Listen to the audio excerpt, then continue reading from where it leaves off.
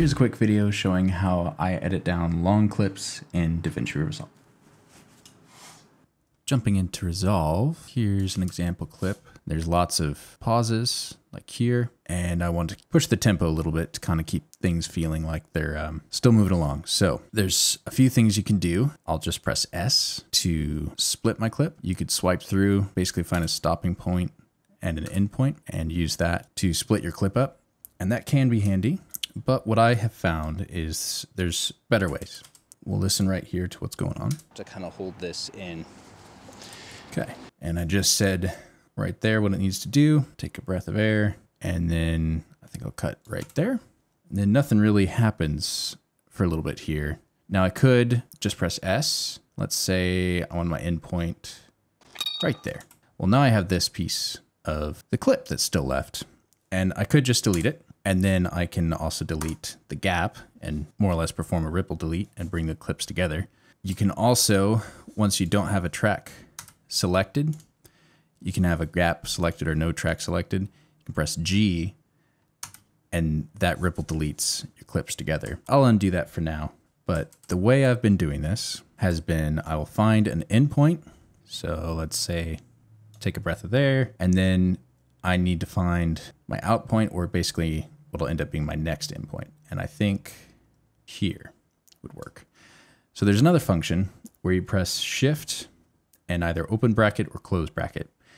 And if you press open bracket, it cuts your clip to that point. If I hit Shift end bracket, it cuts the end of the clip. What I'll do here, instead of just splitting my clip again, selecting it, deleting it, then shortening or even dragging my clips together, I'll just delete what's ahead of it by doing Shift open bracket, and then I'll continue on. I could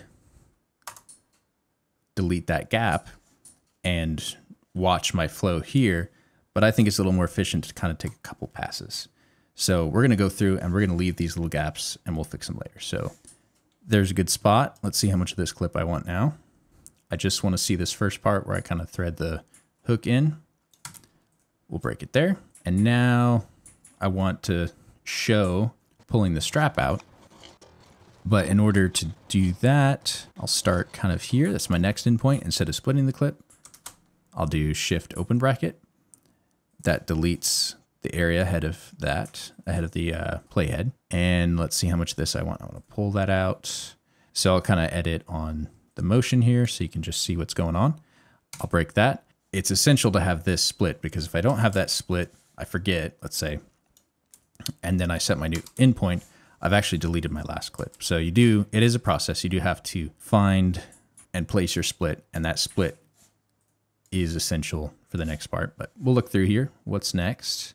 Nothing super important. Maybe right here where I clip it together. That looks kind of cool. So somewhere in there, Shift open bracket. How much of this clip do I want? Right there, let's say. We can always go back and trim these up later, but this is kind of just going through a rough cut. Let's see what's next. Nothing really happening. You can click on the timeline with middle mouse button, press and hold, and you can drag your timeline. You can also, depending on which side you grab, audio or video, you can drag it up and down. That can be really handy. Instead of holding control and scrolling, I find it's a lot smoother. All right, there, I'm actually finally doing something. That might be nice to edit in. I've got my split here, and now I've done Shift open bracket. Now, how much of this do I want to keep? That much looks good. I'll split it again. And you're not losing this data. You can always drag your clips back out later. And the motorcycle goes by. Okay, we're talking again. Okay, so we go through. So this will be my new endpoint. Okay. There we go. Okay. Around the so here, I stopped talking for a little bit. I'll go ahead and break that. I'll find the next spot where I talk, and I'll set that as the new start point. Let's see, I say hopefully, and I kind of trail off. I might show a little bit of ratcheting to start. I'll split that. Another way you can do this is you could just drag your clip, and you can basically play and review it as you're scrubbing through, and then as soon as you let go, you're done there. I like to kind of move the playhead around a little bit for these kind of rough cuts, but do as you will. Shift end. So you can work it both ways. You could work forward and you're cutting to the beginning of the clips, or you can drop some points, and as long as you kind of know where your opening points and your breaking points are, then everything will work for you. So now to combine these clips down, you could go through and hit delete on all these gaps. The other function is G, and pressing G will delete gaps between clips across your whole timeline.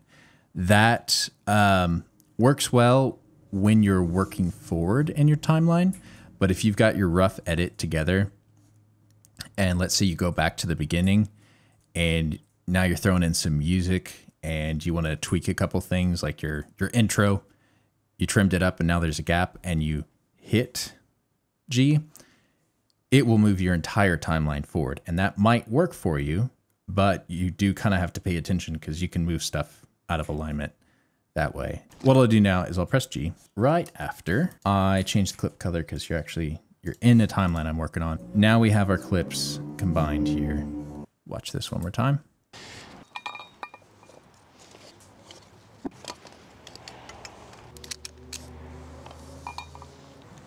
Okay. That flowed a little bit better.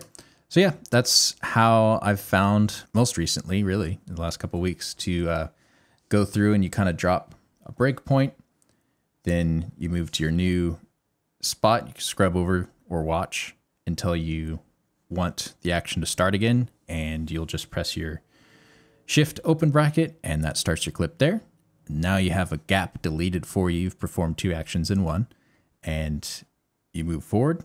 And then once you get to the end, you can delete with G, and that'll ripple delete your clip together. Hope this helped.